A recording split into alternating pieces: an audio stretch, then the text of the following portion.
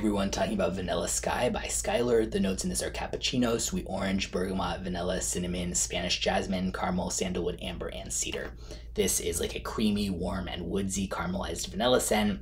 Really nice take on a gourmand. It has that sweet dessert type of feel to it, but it's still elegant and not immature or like over the top, like overdose of sugar in your face in every single way.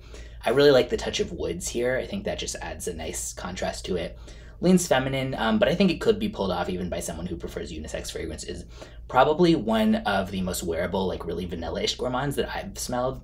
If I walked by someone wearing this, I would think they smelled really, really good. $90 for a 50 milliliter, low to moderate longevity and projection, which is kind of interesting for its notes list, and I kind of like that actually because so many vanillas like this are just so overwhelming and just like too much sometimes. And I like having one that's a little more low-key like this to smell.